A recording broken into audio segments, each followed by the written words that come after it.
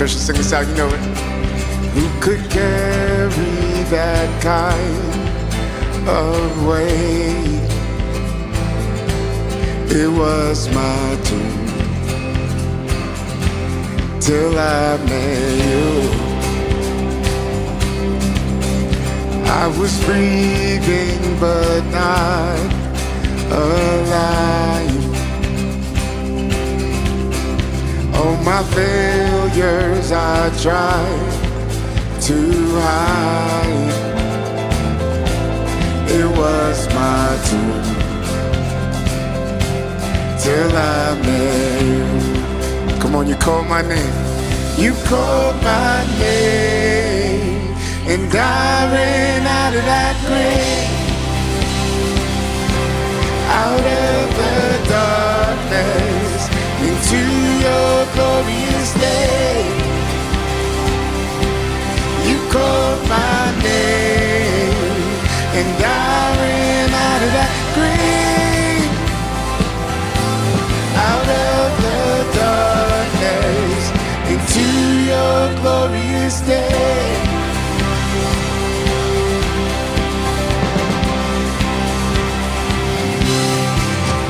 Now your mercy has saved my soul. Come on, now your freedom is all I know. Now your freedom is all that I know. Come on, we sing the old made new. Jesus, when I met you, you called my name, you called my name. Shout it out.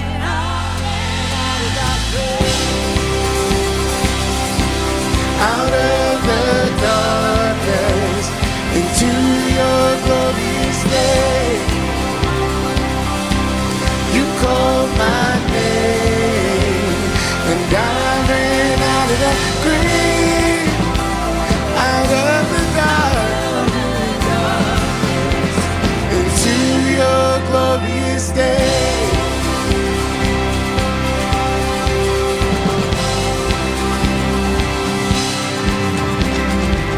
I don't know about you, church, but I need rescue because my sin is heavy. So I'm going to take it to the King, the risen King. Come on, let's sing this out together. I needed rescue, my sin was heavy, but chains break at the weight of it. I needed shelter, I was an orphan. Now you call me citizen of heaven. When I was broken, you were my healing.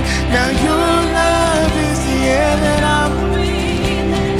I have a future, my eyes are open, 'cause when you call my name. Come on, shout it out, church. I ran out of that grave, out of the darkness, into your glorious day. You call my name, you call my name, and I ran out of that, out of the darkness, into your glorious day. Oh, what a day. You call my name, you call my name, call my name. Come on, give me a shout of praise in this place.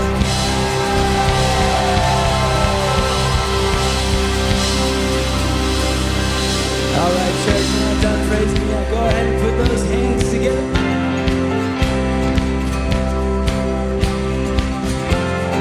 Wanted into the night, wanted a place to hide this weary soul, this bag of bones. And I tried with all my might, oh, I tried with all my might. I just can't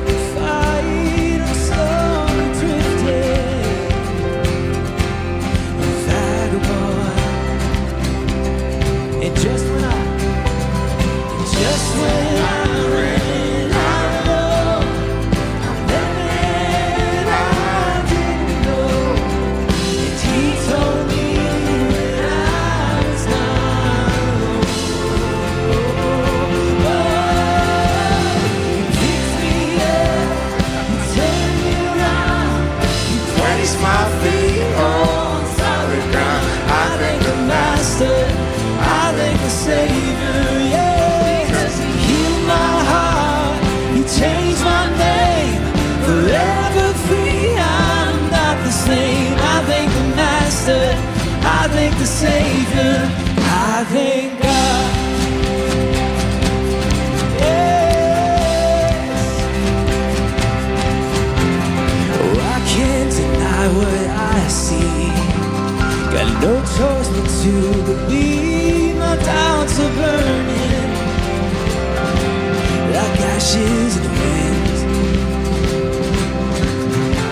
So long to my old friend, burden and bitterness, you can keep it moving. Hey, you ain't welcome here. Yes. From now till I walk the streets of gold, I'll sing how you saved my soul.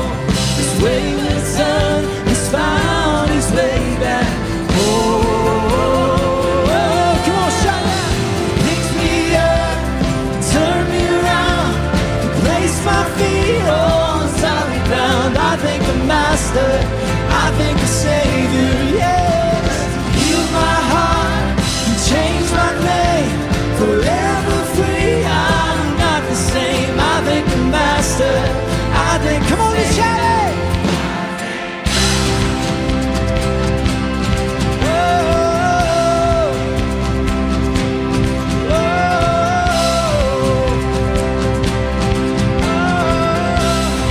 Come on, every hand clapping in this place, every foot stomping. Well, lost another one. I am free. I am free. I am free. Hill lost another one. I am free. I am free. Oh, I am free. Hill lost another one. I am free. I am free. I am free. Hill lost another one. I am free. I am free. Come on, shout it out. Hey! Hell lost another one. I am free. Yes, I am free. Oh, I am free. Hell lost another one. I am free. Yes, I am free. I am free. Hey! Hell lost another one. I am free. I am free. I am free. Hell lost another one. I am free. I am free. Pick me up, turn me around, place my feet on solid ground. I thank the Master, I thank the Savior, yes. Healed my heart, changed my name, forever free. I'm not the same. I thank the Master, I thank shout it. I thank God. Come on, who's thankful in this place tonight? Yes. Oh, I thank God. I thank God. Yes.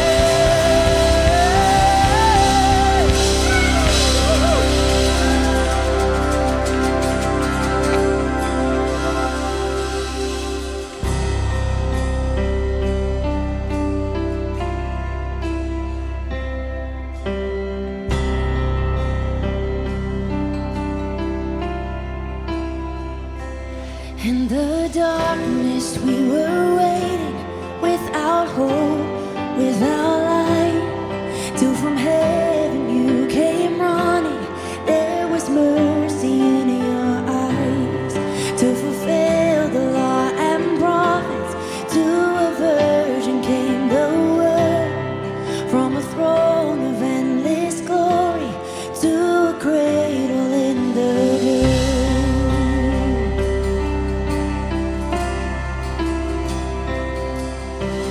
Praise the Father, praise the Son, praise the Spirit, three in one. God of glory, majesty, praise forever to the King of Kings.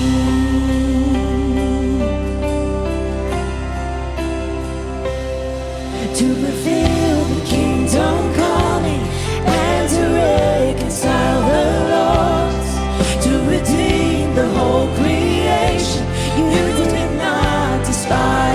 cross. For even in your suffering, you saw to the other side, knowing this was our salvation. Jesus, for our sake you died. Yeah, yeah.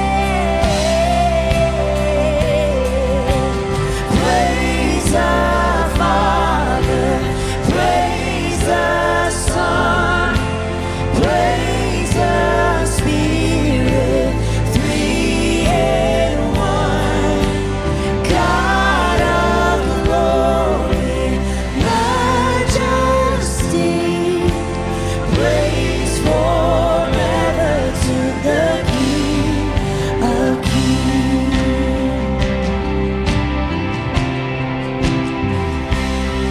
And the morning that you rose, all of heaven held its breath, till that stone was moved for good, for the Lamb had conquered death. And the dead rose from their tombs, and the angels stood in awe, for the souls of all who come to the Father are restored. And the Church of Christ was born, then the Spirit the flame.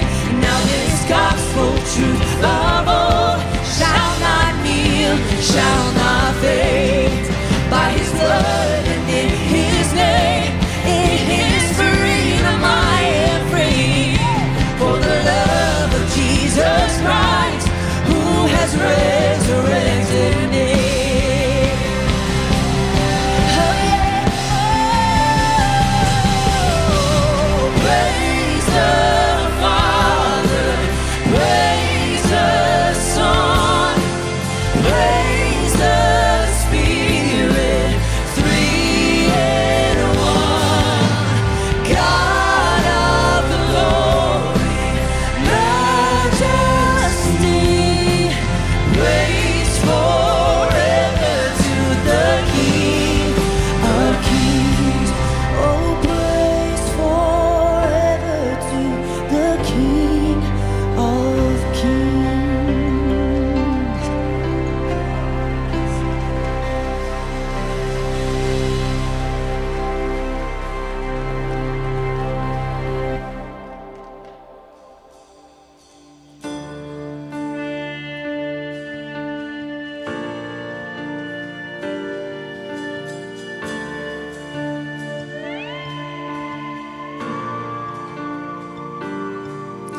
God of Jacob, great I am, King of angels, Son of man, voice of many waters, song of heaven's throne, louder than the thunder, make your glory known.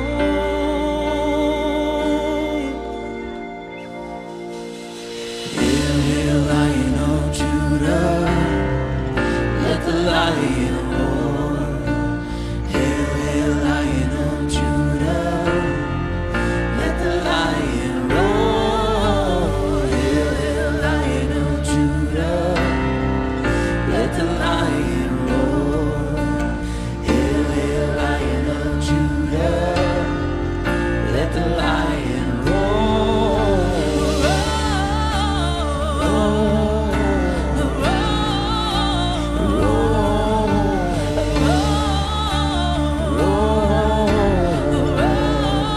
Pride of Zion, pride of Zion, prophet spoke, our Messiah, flesh and bone. Yes, you alone are worthy to open up the scroll.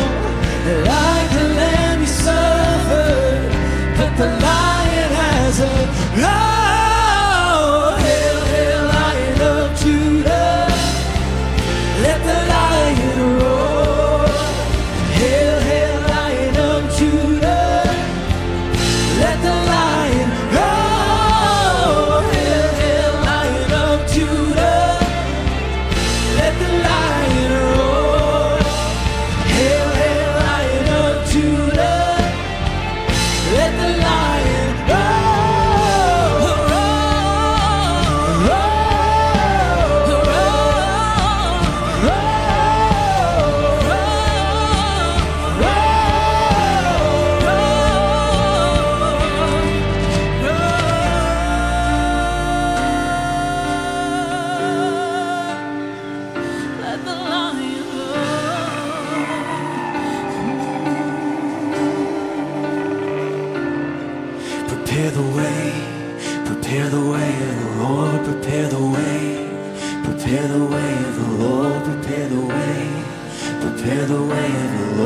prepare the way. Come on, let's lift this up together as a church. Prepare the way. Prepare the way, Lord, prepare the way. Prepare the way, Lord, prepare the way. Prepare the way, Lord, prepare the way. Prepare the way, Lord, prepare the way. Prepare the way, Lord, prepare the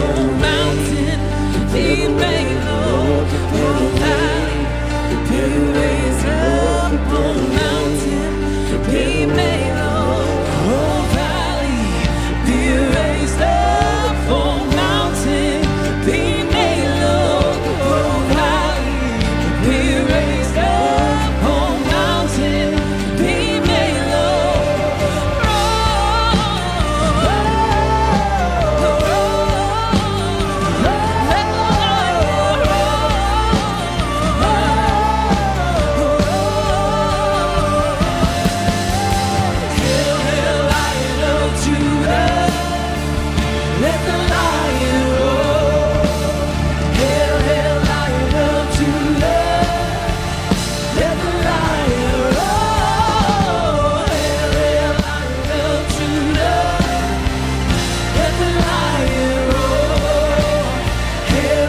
Prepare the way, Lord, prepare the way.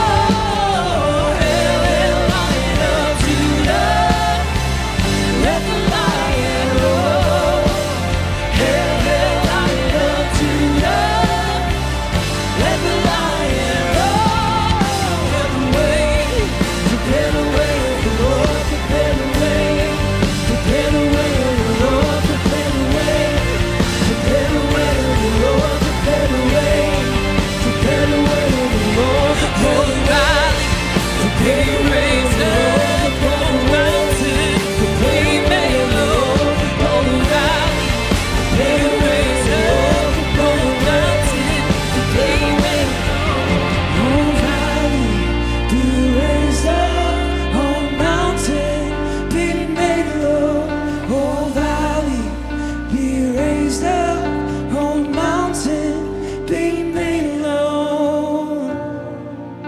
Come on, church, give Jesus a shout of praise in this place.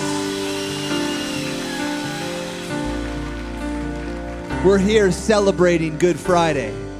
And that might seem like a weird thing to celebrate to a lot of people who don't believe what we believe, because the world would look on and say, hey, isn't this day about the death of your Messiah? And yet for those of us who recognize the power of death, because Christ's death is what conquered death. It's what conquered sin. It's what conquered the grave. And I want to let you know tonight, we serve a lion. But what makes our lion so powerful, the Lion of the tribe of Judah, is that our lion became a lamb. And that lamb was sacrificed. That lamb was put to death because of you and me, because of our sin, because of our trespasses. But as we come to the foot of the cross to behold the Lamb of God who takes away the sins of the world, I'm reminded of the last roar that lion took on the cross when he said tetelestai, it is finished. You know what's finished? Finished is the hold that sin and death has upon your life. Finished is you living a life alone, pursuing your own desires. Finished is you living a life of shame, a life of dependency upon what the world has to offer you, and you become a new creation in Jesus Christ. Is anyone thankful for that? Stand up. We're going to sing Hail, Hail, Lion of Judah one more time. And as we do, I want to remind you of a verse in John chapter 11, verse 25. Jesus says, I am the resurrection and the life, and whoever believes in me, though he may die, he shall live. And whoever lives and believes in me shall never die. So church, I ask you what Jesus asked. Do you believe this? Come on, do you believe that truth, church? Let's sing it, come on. Hail, hail, Lion of Judah, let the lion roar. Hail, hail, Lion of Judah, let the lion roar. Hail, hail, Lion of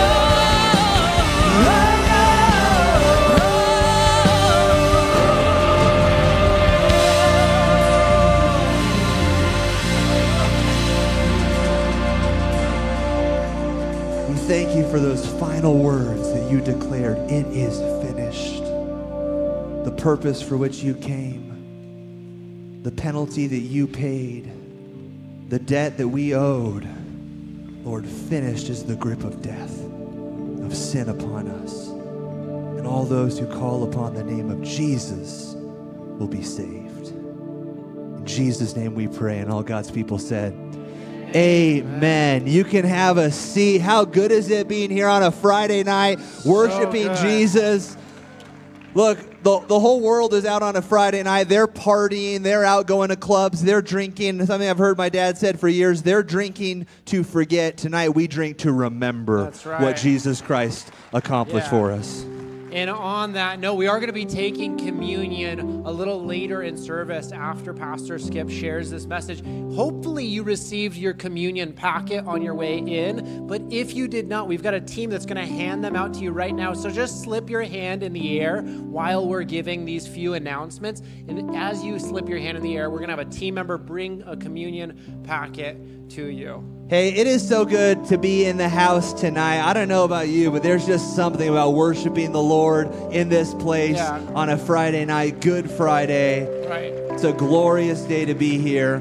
Hey, we recognize a lot of people might be here for the first time. You might have been invited by a friend. Church, can we make some noise for all the first-timers who are in the house with us tonight? If it is your first time, we have these little red cards. They say next steps. If you fill one of these cards out and come bring it to one of our team members, we should have, I think, a spot out in the foyer where they can. The gazebo's not up, but the team is there, and so you can find a pastor or a team member, and we'll get a gift to you. We'll get a gift to you as well. We want to make a donation in your honor to one of 4 incredible charities doing work around the world. Hey, I'm curious, how many of you are planning on joining us for Easter sunrise at UNM Stadium? Going to be absolutely incredible. We're so excited to celebrate the resurrection of our Savior at 7:30 a.m. I want to encourage you, we have a good 36 hours before that service happens. Utilize that time to bring somebody with you.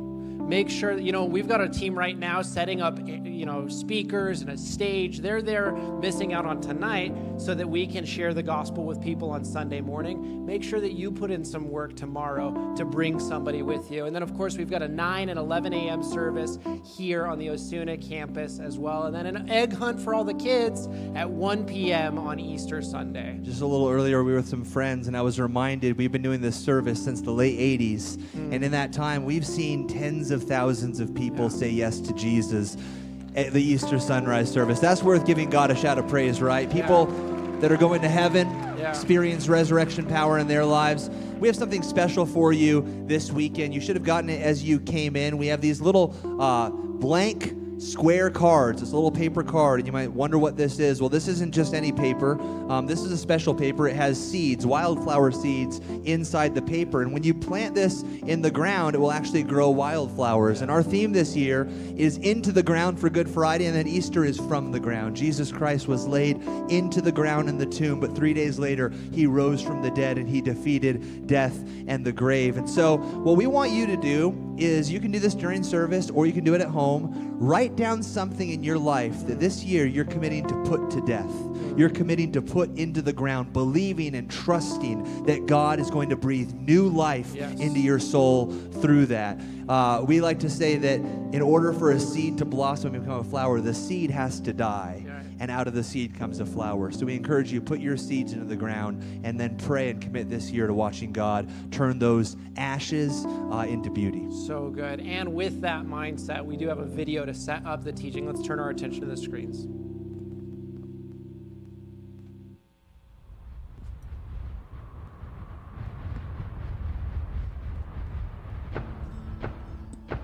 And the Lord God formed man of the dust of the ground, and breathed into his nostrils the breath of life. And man became a living being. Cursed is the ground for your sake. In toil you shall eat of it all the days of your life, till you return to the ground. For dust you are, and to dust you shall return.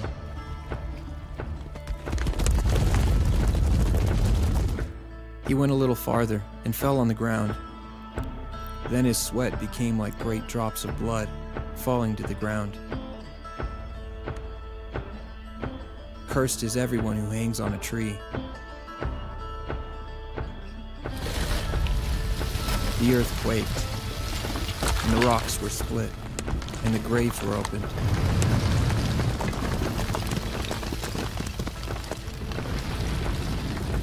Most assuredly I say to you, unless a grain of wheat falls into the ground and dies, it remains alone. But if it dies,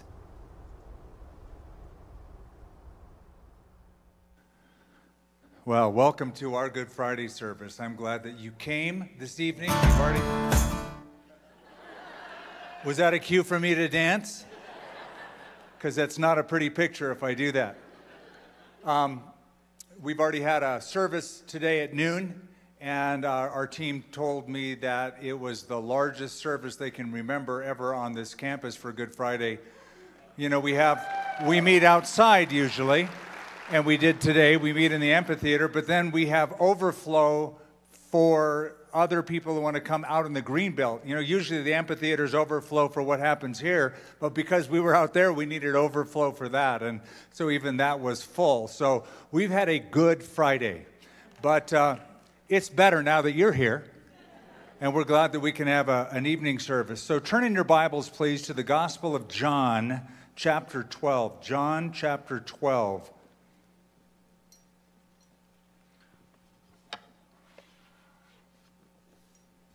I grew up seeing one of these in my church every single week.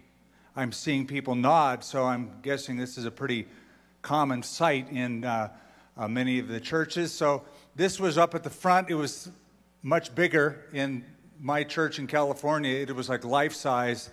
And I walked in every Sunday morning, and I saw that crucifix, and it always made me a little sad, because I realized what Jesus went through and the pain that he went through. And every time I went in, I was, like everybody else, focused on, drawn to the death of Jesus Christ on the cross. But I think I misunderstood what the cross really was all about, because though I was raised in a church and I looked at this week by week, I didn't really give my life to Christ until much later in life. Yes, I was religious, like some of you are religious, but I never really had a relationship with Jesus personally until I was 18 years of age, and it became real to me. It became something that wasn't a myth or a legend, or he wasn't a figurehead. He was real. He was risen from the dead, and he could help me, and I called upon his name, and life changed for me. And just as we are getting prepared to take communion, I want some of you to be prepared by the end of this time together to give your lives to Jesus Christ. Some of you have been putting that off for way too long. And Good Friday will be the best Friday ever if you let the Savior invade your life in a real and a meaningful way. But I think a lot of people do misunderstand the meaning of the cross. I heard a story about a soldier in wartime who jumped into a foxhole, and he was dodging bullets, obviously. He kept digging with his hands in the foxhole to deepen it for more protection. And finally he dug so deep that he felt a crucifix. He picked it up out of the dirt and noticed it was a crucifix like what I held up, but it was metal. It had been left, obviously, by a previous occupant of the foxhole. And he just stared at it until two soldiers jumped into the foxhole as well, and along with them, an army chaplain. And the soldier in the foxhole who had the crucifix held it up and said to the chaplain, "Boy, am I glad to see you. How do you work one of these things anyway?" I think a lot of people have a misunderstanding of what the cross is all about and the purpose and the meaning of the crucifixion. Some people look at the cross and they think that it was a tragic mistake. Jesus got himself killed. Other people think that it was a miscarriage of Roman justice. But most people, when they look at a cross, they just see a symbol. It's probably the most recognizable religious symbol in all the world. And it sets to them Christianity apart from other belief systems because we believe in the one who died on that cross. They just see it as a symbol. And it's a symbol that adorns buildings. It is a symbol that is made into jewelry. It's a symbol that is tattooed on people's bodies. And even around this time, you can go to the store and buy chocolate crosses. Boy, have people gotten so far away from the meaning of the cross. Now, if you have a piece of jewelry that's a cross, that's fine. I'm not getting down on that. But I'm saying this, the early church never would have thought about wearing a cross. That would be like you and me wearing a little gas chamber around our neck or a hangman's noose. It was an implement of capital punishment. And to a Jewish person, the cross was a symbol of the utmost shame possible. Because in the Old Testament, in Deuteronomy 21, the Bible says, "Cursed is everyone who hangs on a tree." And what does that mean? It means that the Jews, when they would exercise capital punishment, they stoned people to death. They didn't crucify them. They didn't hang them. But if it was an exceptionally bad person, criminal, sometimes after the person died, they would put that body up on the tree to warn people as a deterrent not to commit that kind of sin or that kind of crime. Now, when it came to the Messiah, and that's what we are celebrating, the death of Jesus Christ, our Savior, our Messiah, our Lord. The idea of death for the Messiah was an absolutely foreign idea. The Jews had a conquest culture. They believed that the Messiah will be a conqueror. He's going to have conquest over the Romans or over their oppressors, over their enemies. In their minds, they did not even think possible that the coming Messiah would suffer, let alone suffer such an ignominious, horrible, tragic death as that of crucifixion. So they had a conquest culture, but Jesus clearly came to bring a different culture than that. Let's call it a cross culture. A culture of the cross. Yes, Jesus is going to come and conquer. Yes, he's going to come and rule and reign. Yes, he's going to eventually come and set up his kingdom. But first, he came to be the sin bearer, to deal with our biggest problem, the disease of all men and all women, and that is the disease of sin. Now, this culture that I'm talking about is the culture of the New Testament. The New Testament is a cross culture. It is a culture that pervades the entire early church. It pervades everything. Paul wrote in Galatians chapter 2, verse 20, "I am crucified with Christ. Nevertheless I live, yet not I, but it is Christ who lives in me." He also wrote in Galatians 6:14, "But God forbid that I should boast or glory in anything except the cross of Jesus Christ." So we don't just commemorate his death. We boast in it. We brag about it. We are saved because of it. It is the foundation of our boasting.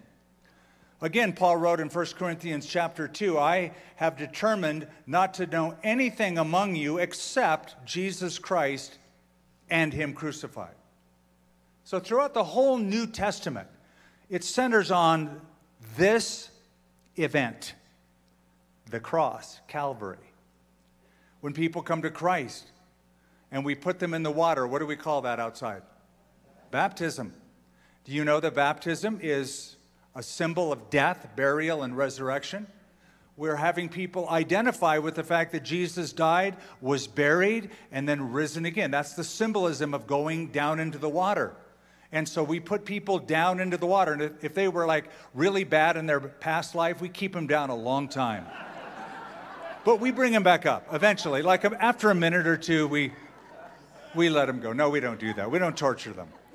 But we are simply commemorating with them in this personal expression of death, burial, and resurrection. In a few moments, we're going to take communion. And what we are doing is making a proclamation of death. That's what Paul said. You proclaim the Lord's death until he comes. And then the name of this church is what? Calvary. Well, what does that mean? Well, that's where Jesus died. You know what Calvary means? It's from Calvarium in the Latin, Golgotha in the old language, and that is the place of the skull. You know, it's funny, somebody sometimes will go over to Solomon's Porch, our coffee shop next door, and they'll see the symbol on Sopo, and it's a skull. And they'll get offended by that. It's like they see a skull. And somebody came in recently and said to our staff, "What are you guys celebrating death?" And here's the right answer. As a matter of fact, we are. Didn't you know the name of this church is Calvary? Don't you know we are celebrating the death of our Savior? Why are we celebrating it? Because it's by his death that we have life. That's why. It makes all the difference in the world. This is why churches must never eliminate the cross from their vocabulary or their worship. And there's a tendency to do that. More and more churches are embarrassed about the blood. It used to be that you go to church and you would sing songs like "There's power in the blood," or "There is a fountain filled with blood drawn from Emmanuel's veins, and sinners plunged beneath that flood lose all their guilty stains." But now that's terminology that's to some archaic, outdated, offensive. Nobody wants to talk about death and the blood unless that's the only way you can get to heaven. And it is, and if it is, that we want to boast about that. We don't want to give up talking about the blood. We need to remember what it says in the book of Isaiah, chapter 53. By his stripes we are healed. Now in John chapter 12, and we looked at that passage last Sunday, and we're going to look at it again Easter, but though different verses.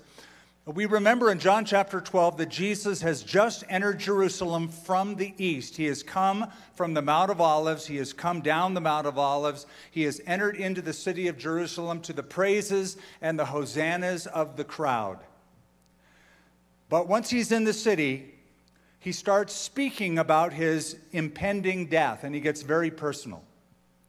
In John chapter 12, verse 27, Jesus speaking, he said, Now my soul is troubled. And what shall I say? Father, save me from this hour. But for this purpose I came to this hour. Father, glorify your name.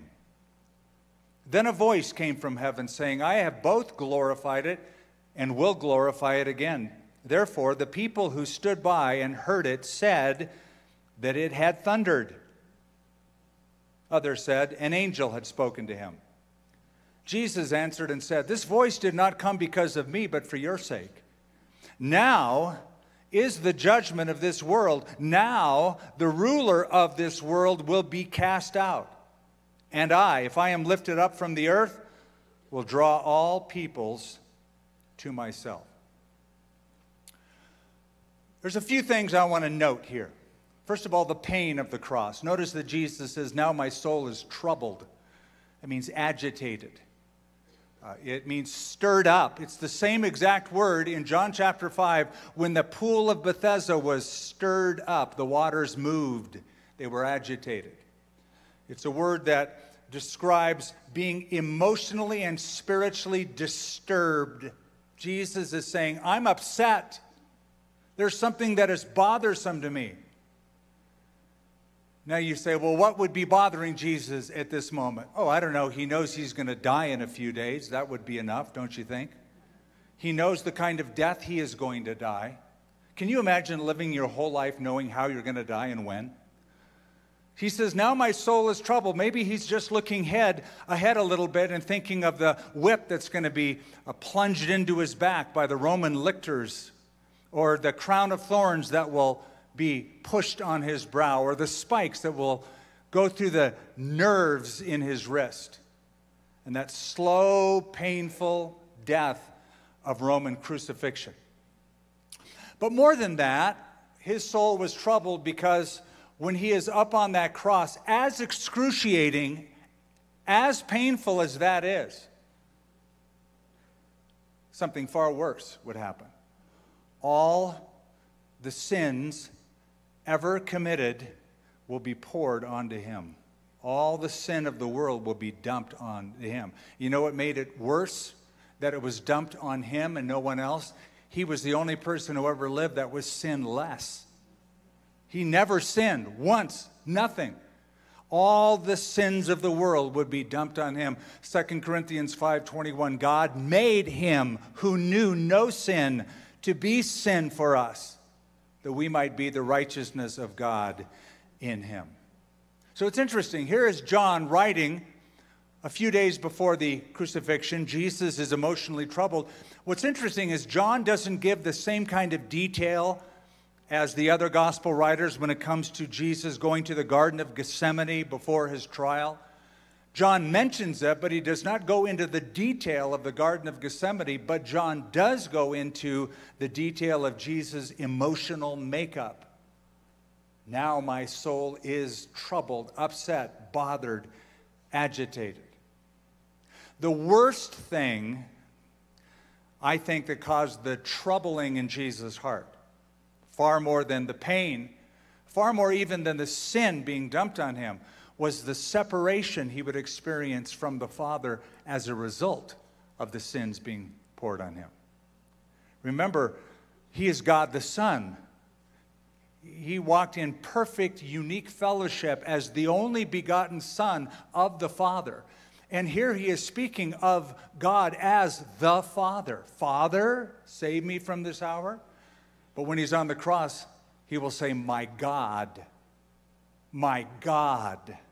why have you forsaken me? What's all that about? That's the separation that was caused by sin. So if you ever say, well, you know, my sin isn't that bad, other people are worse. Your sin did that to him. My sin did that to him. And so the pain of the cross, my soul is troubled. A second thing I want you to note is the purpose of the cross. Because although Jesus says, now my soul is troubled, he then says, and what shall I say? Father, save me from this hour. And here it is. But for this purpose, I came to this hour. Jesus knew his mission all along. He knew why he had come. And he knows what is going to happen. And so he says to the Father, in effect, I'm not turning away from the cross. I'm leaning into it. I'm abandoning myself to it because this will glorify you. Father, glorify your name. That's courage. You know, real courage is not being unafraid of something. Real courage is, though you are afraid, doing the right thing anyway. So, yes, my soul is troubled, but I'm not asking you to take it away right now. I'm leaning into it, and I'm saying, Father, glorify your name. Why? Because this was his life's work, that's why. He realizes this is why I'm here. This is what Christmas is all about. This is what Bethlehem is all about. Remember, they gave him, the wise men, gold, frankincense, and what? You know what myrrh is? Embalming fluid. Yeah, you've been around here a while. You know what that is. It's an odd gift, don't you think? Hey, Mary, so congratulations on your baby boy. Here's some embalming fluid. What? Okay, myrrh had other qualities. It was a beautiful smelling thing, but principally it was used to embalm the dead. And I think it was prophetic of why he was born. For this reason, or for this purpose, he says here, I have come to this. I remember what it says in the book of Revelation. Jesus, we just talked about him being the lamb and the lion. It calls him the lamb that was slain from the foundation of the world. So you see, if Jesus didn't die, then Jesus couldn't be our substitute. If Jesus couldn't be our substitute, then we couldn't be forgiven. If we couldn't be forgiven, then we couldn't have salvation. If we couldn't have salvation, we couldn't have hope. And if we didn't have hope, we would have no future except an eternal hell. Now you know why Jesus said, no, don't save me from this hour. I came for this hour. This is my life's work. In fact, the writer of Hebrews takes it a step further and says, for the joy that was set before him, he endured the cross. You know that verse, right? Don't you ever find that an odd verse? I do. I mean, I think, okay, saying, yes, Father, I resign myself to this, I submit myself to this, is one thing. But to say, I actually have joy going to the cross. You might think no one in their right mind could. Why could Jesus say, I have joy? For the joy that was set before him. Because of you. You're the joy. Because by going to that cross, he could say, you're mine, you're mine, you're mine, you're mine, you're mine, you're mine. You know, we say hell is lost in another one. You know Jesus is going, yes, every time somebody says yes to him. That's the joy. He could save people. He could rescue people. Several years ago, I was in a movie. I didn't know if you knew that I was a movie star. I'm not. So it was a movie done by the Billy Graham Association. I got a call from the producer, whom I knew. And he said, hey, we're doing this movie, and it's called The Last Flight Out, and we want you to play Dr. Bob in the movie. You're going to be a medical doctor. I said, well, I'm not an actor. They said, we know you're not an actor. You're going to have very few lines. But at the end, we want you to stand up in the medical clinic, and we want you to preach the gospel. We don't want to have an actor share the gospel. We want somebody who actually believes the gospel to share the gospel. I said, okay, I'm your Huckleberry. I'll do it. So I did it, and during this film, the lead actor and actress, they were not believers, but they were part of this. You know, they had their lines, and the guy was the lead male actor, had been in Black Hawk Down. He was pretty well known, and he had trouble with some of his lines because some of his lines included the blood of Jesus Christ. So every time he came around to saying his line, he'd like fumble and stumble and get choked up and didn't come out right. And finally he just put his hands down and he goes, what's the big deal about the blood of Jesus Christ? Can't we just take that line out? So I'm on the set, so I just thought, okay, this is now my moment. So I stepped forward, and we had a very interesting and lively conversation. I said, look, let me just put it to you this way. The blood of Jesus Christ is everything.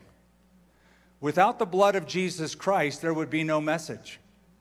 Without the blood of Jesus Christ, without Jesus dying on the cross for our sins and taking the penalty in our place, there's no power, there's no message, and there'd be no movie. So you don't get a paycheck. Bottom line.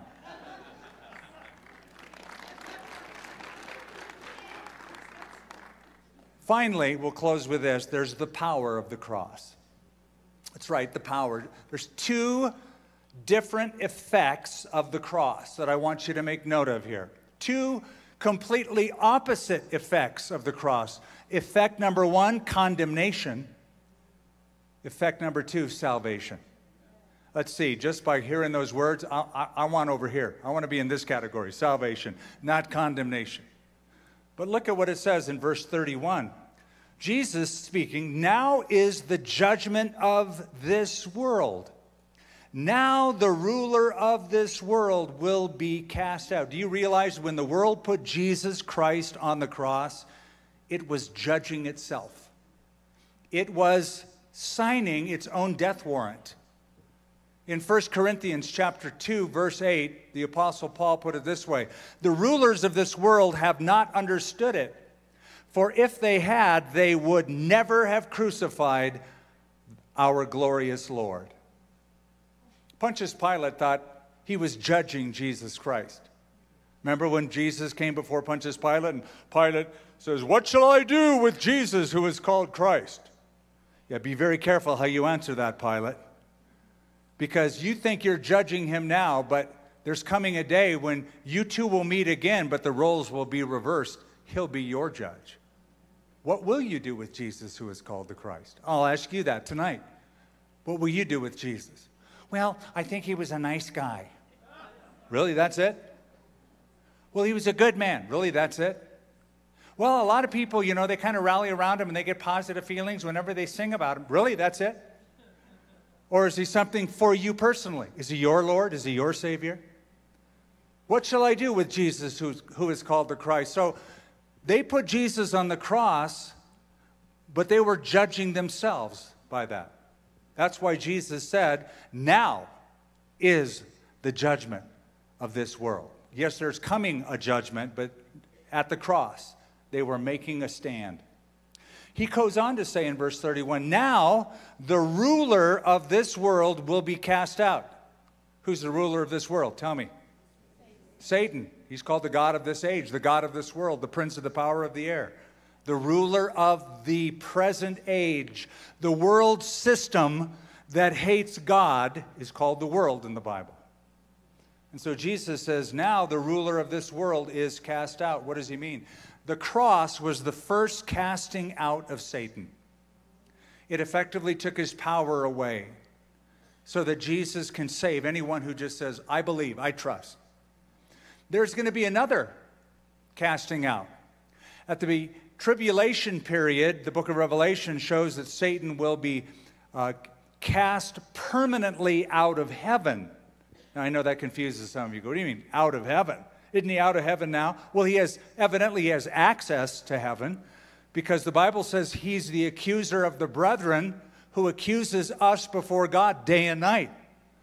So he can get in God's ear somehow, but in the tribulation period, he'll be cast out a second time. Then there's a third casting out. That's the end of the tribulation period where he's bound for 1,000 years during the glorious millennial kingdom of our Lord Jesus Christ on earth. And the fourth and final casting out is when he is cast into the lake of fire for eternity. And we're all going to sing Ding Dong, the witch is dead. That's condemnation. The second, though, is salvation. Salvation, verse 32. And I, if I am lifted up from the earth, will draw all peoples to himself. John, in the next verse, says he was speaking about his death. This is important. This verse has been greatly misinterpreted by a number of Christians over the years. They say, yes, Jesus said, if I am lifted up, so let's lift him up in praise. Let's lift him higher. He wasn't speaking about being lifted up in praise. He was speaking about literally being lifted up off the ground in shame and dying on a cross. That's what he meant. How do I know that? Because in John chapter 3, he explained it to Nicodemus. He said, as Moses lifted up the serpent in the wilderness, so the Son of Man will be lifted up, that whoever believes in him will not perish, but have everlasting life. So Jesus said, I will draw people. I will save people. Question. What draws a person to Jesus? Answer, in a nutshell, forgiveness. What draws people to Jesus? The ability of Jesus to take away our sins, give you a fresh start, give you a do-over. Everything, man, it's been a crummy week and month and year, and I've been walking with, I wish I could have a do-over. You can. You can. To many people, the idea of a bloody cross and celebrating and commemorating just seems so repulsive, and it drives certain people away. But just like that serpent in the wilderness, and Moses said, hey, you guys, you're all dying from these snake bites. Just look at that pole and the serpent on the pole. Somebody could have said, well, that's highly illogical. How could just a look at an object actually change? Well, just try it. And that's the thing, it worked. And in looking at the pole, they had to admit a couple things. I'm a sinner, and my sin is causing death, because everybody around me is dying, and I have to believe that just a look, the look of faith, will save me from that snake bite. That's how it is with Jesus. When you come to Jesus, you admit you've fallen short, but you also believe by faith that what he did for you is enough. Quick question, and we're going to close. Quick question. Jesus died on a cross, right? Do you know who was supposed to be on that cross? Barabbas. You know who Barabbas was? Notorious criminal, insurrectionist, horrible guy, worthy of capital punishment. He fully expected when he woke up that day, I'm going to be marched out to that Golgotha and they're going to kill me. I'm going to be on that center cross. Because he was the big fish that they wanted in the middle. But the people cried out, crucify Jesus, release Barabbas. So Barabbas is out on the street and he's going, and I'm sure everybody's like looking at him going, back up, stay away from that guy. But you got to know that Barabbas knew that Jesus Christ literally was dying for him. He was a substitute for him. He was dying in his place. He should be on that cross, but he wasn't. He's free. He has liberty. He has freedom. He can go home. He can see his buddies. He can do whatever he wants. Barabbas was the first person that Jesus died as a substitute for. Now, you and I, we're Barabbas. He was the first one. We're on a long line of people that Jesus has stood as a substitute for, was crucified as a substitute. He died for your sins. He died, all the wrath of God was poured on Jesus so it wouldn't be poured on you. And so on this Good Friday, if you want to make Good Friday a better Friday, the best Friday, say yes to Jesus. Now we're going to take communion here in a moment. But if you don't know Jesus personally, if this is just sort of like a yearly religious gig that you do, I would advise against taking communion until you surrender your life to Christ. So what does that mean? Do I have to make a pilgrimage somewhere and get on my knees? And no, you just got to believe. You just got to ask him in. You say, well, that's just too easy. Well, not for him. For you, yes. For him, very painful, very hard. He did the heavy lifting so you wouldn't have to. How's that for love? He just says, believe in me, trust in me. Give your heart to me. Watch me change you. You want a do-over? I'll give you a do-over. Let's close our eyes. Let's bow our heads. Father, thank you for this Friday that we gather together and we commemorate a very brutal, what would seem like a brutal murder. But it wasn't. Yes, the Romans, the Jews, the people of the land were complicit in that and not guiltless. But it wasn't the Jews who put Jesus on the cross. It wasn't the Romans who put Jesus on the cross. It was our sins that put him on the cross. Really, it was his love that put him on the cross. Because he even said, no one takes my life from me. I lay it down of myself. And so Jesus freely gave his life so that anyone who would look to him by faith, like looking in the Old Testament days at that bronze serpent, just looking by faith, believing by faith, trusting by faith, would be saved.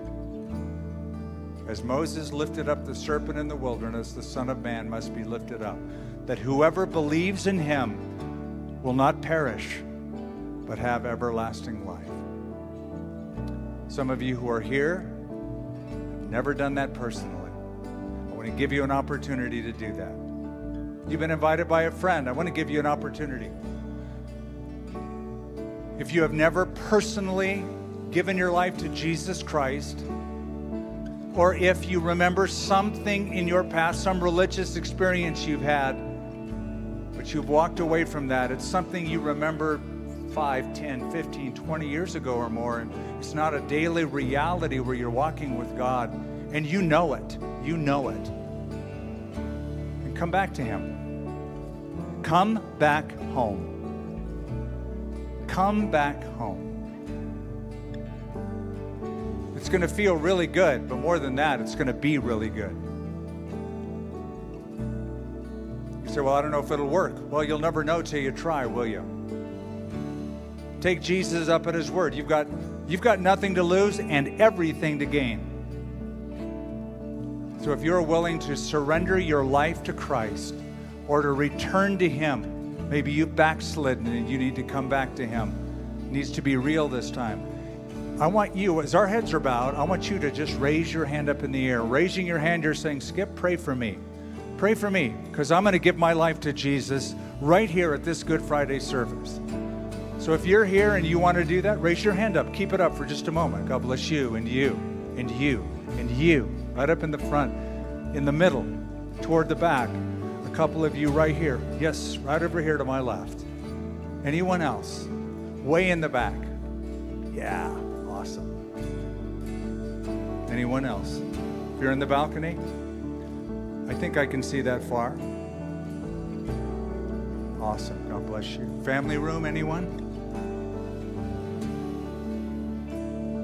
Father, we do pray for every hand that was raised, every person behind that hand, every life attached to that arm. So many hopes, so many dreams, so many broken dreams, so many shattered hopes. But more than that, these are people who recognize their need for you, and they want you to forgive them, they want you to receive them, they want you to change them. Do that, we pray. And give them now the strength, Lord, to say yes to you. In Jesus' name, amen. I'm going to ask you to do something. I've never actually done it this way before, but if you raised your hand, in a moment we're all going to take communion. But if you raise your hand, I want you to take your little communion cup that you have, so you have it, take your stuff with you. I want you to get up from where you are seated. I'd like you to walk the nearest aisle and come stand up here facing me. When you're all up here together, I'm going to lead you in a word of prayer to receive Christ, and then we're all going to take communion together. So if you raise your hand, I want you just to come. We're not doing this to embarrass you. Let's all stand up and make room for them. Make it easy for them. Just stand right up here. Come on.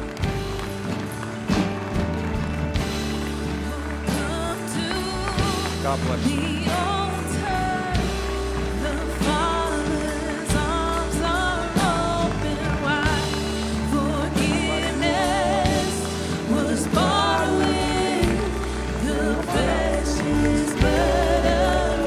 Come on up, all the way up.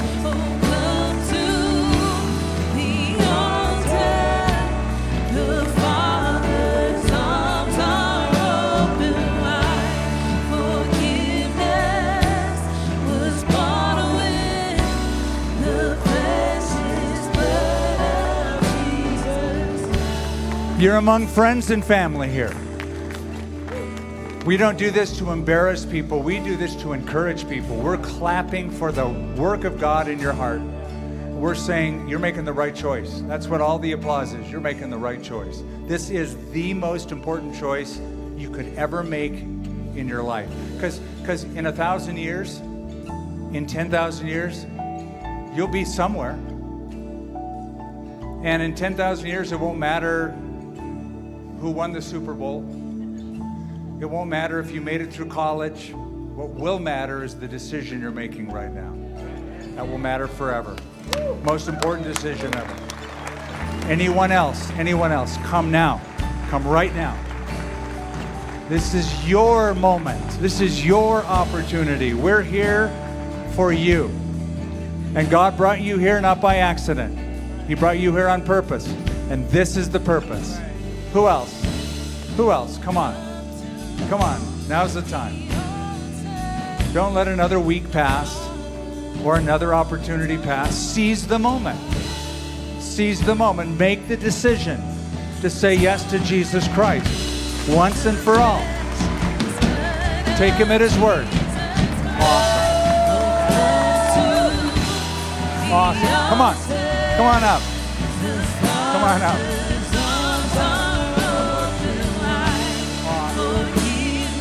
Yeah, just stand right here. I'm getting my communion ready.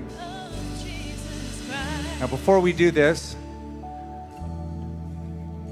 you who have come forward, I'm going to lead you in a prayer. I'm going to ask you to say this prayer, say it out loud after me.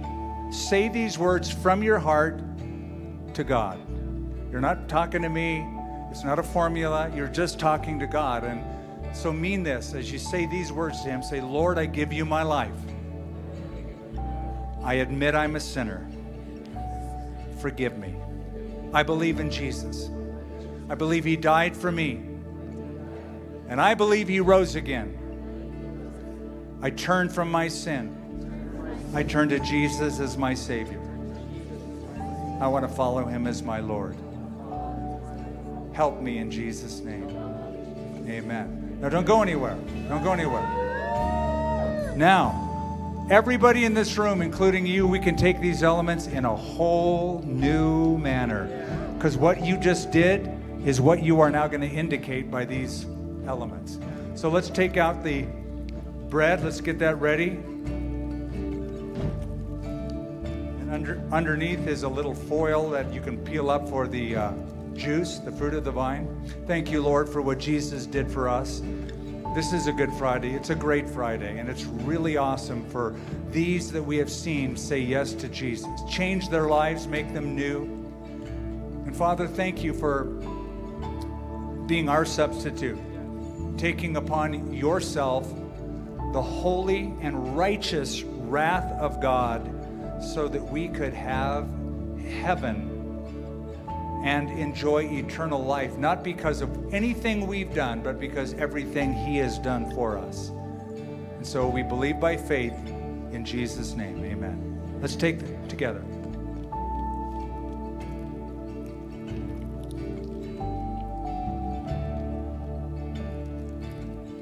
Awesome. My brothers and sisters, God bless you. Now, since you're here, since you came all this way up front, I'd like you to follow Matt and the team. Come on over this way. Let's go. We want to give you guys something. Just spend a moment with you. Come on over here. Means we just saw in this place. Hey, don't go anywhere. Don't leave just yet.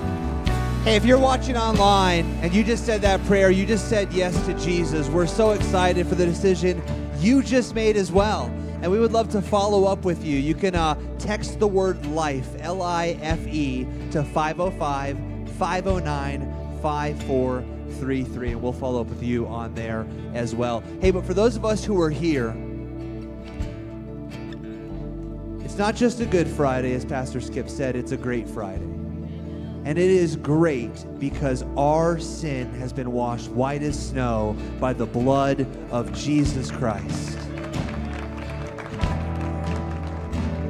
And we're going to close in a song now. We're going to sing a song of celebration. Because Good Friday, in this song, it says, Friday's disappointment was Sunday's empty tomb. Since when has impossible ever stopped you? So let's sing this song, looking ahead and looking forward to Easter Sunday, where we celebrate the empty tomb and the resurrection of Jesus Christ. We can't wait to see you at 7:30 a.m. at Lobo Stadium and at 9 and 11. But right now, let's get ready to rattle some bones and let's sing praise loud and proud as we thank Jesus for his sacrifice. Come on.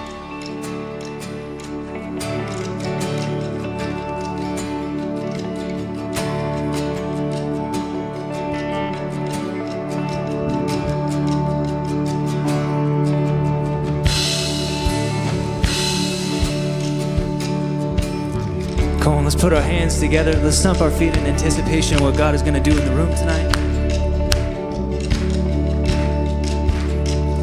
Well, Saturday was silent, surely it was through. Since when has impossible ever stopped you? And Friday's disappointment, and Sunday's empty tomb. Since when has impossible ever stopped you? This is the sound of dry bones rattling, and this is the praise make a dead man walk again. Open the grave, I'm coming out, I'm gonna live again. Oh, this is the sound of dry bones rattling. Rattle, rattle, rattle.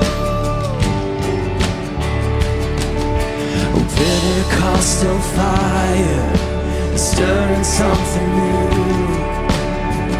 You're not gonna run out of miracles anytime. Come on and shout it out. Resurrection power runs in my veins too. I believe there's another miracle here in this room. Come on, sing it out. This is the sound of dry bones rattling. Yes. Well, this is the place make the dead man walk again.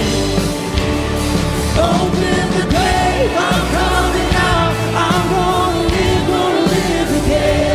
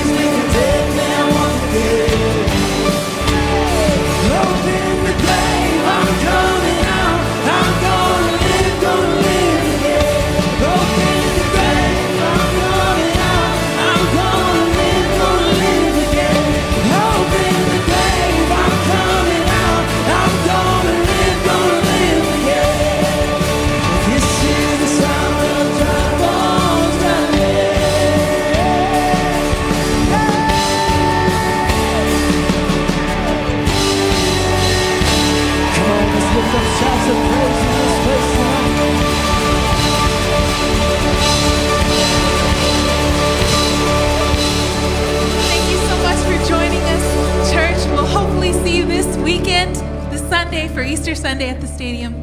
Have a great night.